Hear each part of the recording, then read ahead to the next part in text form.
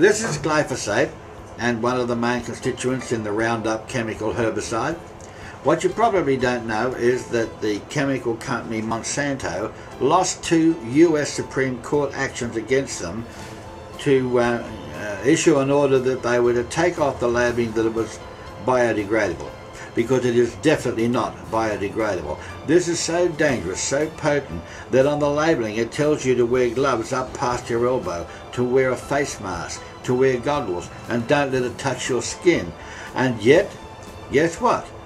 The plants, such as corn or soya bean, absorbs this stuff when it's grown out in the land, and when you eat this food, eat it as a food, it is causing cell dysfunction in your own human body. And yet they tell you that it's safe. There's no proof of that whatsoever. On the contrary, there is proof that it is leading people into obesity.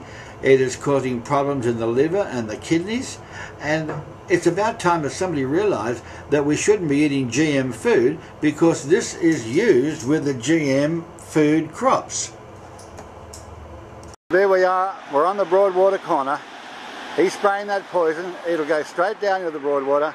Notice he's not wearing any gloves, no face mask, no goggles. He's not protected, and he's dealing with the worst poison you could ever deal with. He's in the middle of the road, right opposite the Broadwater, and there he is, spraying this poison which has already killed off our Broadwater. How much more damage are we going to put up with? Have a look at this. He's not wearing goggles, no gloves, he's not protecting his skin, and this is a potent poison that the manufacturers say don't let it touch your skin.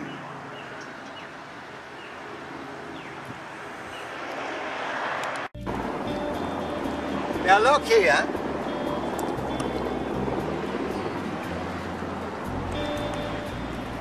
this is the seagrass. This is the extent of the seagrass. When we used to drag a net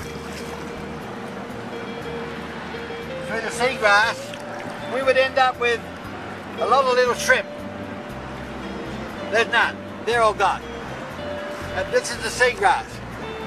Both Darren and Nathan, Gold Coast City Council, in their presentation to us, public forum, they said they've looked after the seagrass. This seagrass used to be up to my waist high. This seagrass that dugong used to come in and feed on. I found 2 little sprigs, and look at the length of it. It wouldn't even reach my knees. It's gone.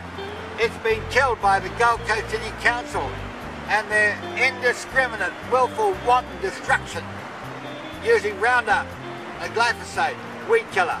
It's gone. That means all the habitat for the fish are gone. And that's why now you can't even catch a whiting down here. If you're lucky you stay here all day, you might get 1. You used to be able to catch 60 or 70 in an hour. Go home and have a big feed for breakfast. They're all gone.